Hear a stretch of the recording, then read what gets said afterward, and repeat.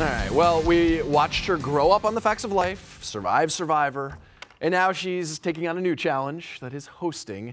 Here to talk about her new show called Collector's Call, please welcome Lisa Whelchel. Hello there. Good morning, Lisa. Good morning. Before we talk Collector's Call, okay. So this year will mark the 40th anniversary of Facts of Life? Yes. Wow. 40th anniversary that it premiered. That means 40 years ago I had a crush on you. Oh. And I said to you when you sat down, you look so good. You look the same. Well, thank you. And it's all about the genes, and it's not the mom genes. Right.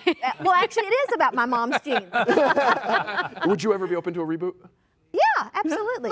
Sure. I had Do a you great stay in time. touch with the girls? Figured we get that We out there? do. We hang out whenever we're in the same city, and we talk on the phone. And now Nancy McKeon finally joined social media after forever staying off. So now we are able to. I mean, just like everybody else, there's you kind of keep in touch with each other that way the most easily. Yeah.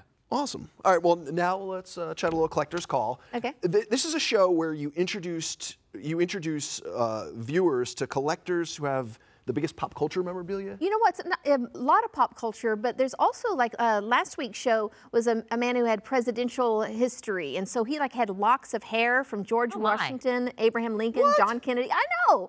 He also had like a mold from Tom Cruise from the vampire movie. So very eclectic collection. And you assign a value to these objects? Well, we do bring an appraiser who does, give the value, but they also, the twist is they bring an item that's been on the collector's kind of wish list, and then they have to make a trade. And it's really interesting to see because every single one of these items, no matter how many they have, and like this next week, Sunday night show is a Winnie the Pooh collection where she has the Guinness Book of World Records. She bought the house next door because she outgrew her two-story house with Winnie the Pooh. Goodness. So yes, so she has a whole house of poo next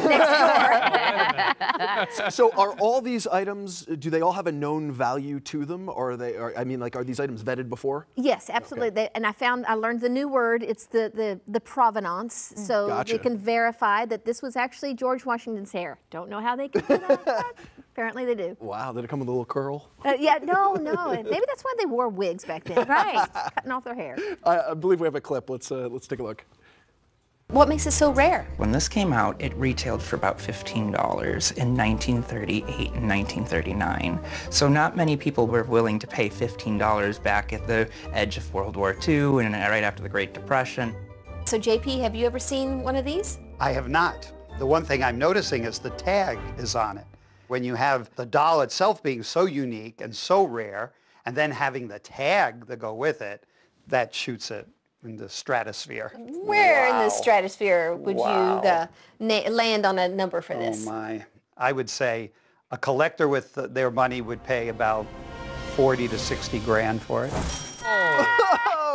Wow. 40 to 60 grand. That's great. Yeah, so many unique items.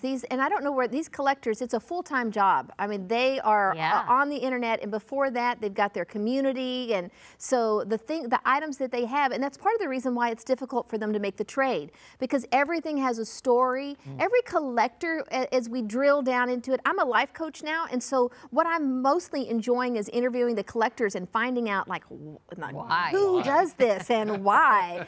And it's usually tied back to their childhood, and so every piece taps into that little spot in their heart, and so it's hard to let go. Yeah, that's cool. Wow, Great Lisa show. Whelchel, thank you so much for My coming pleasure. in. This is fun. Don't forget, Collector's Call airs Sunday nights, 10 p.m.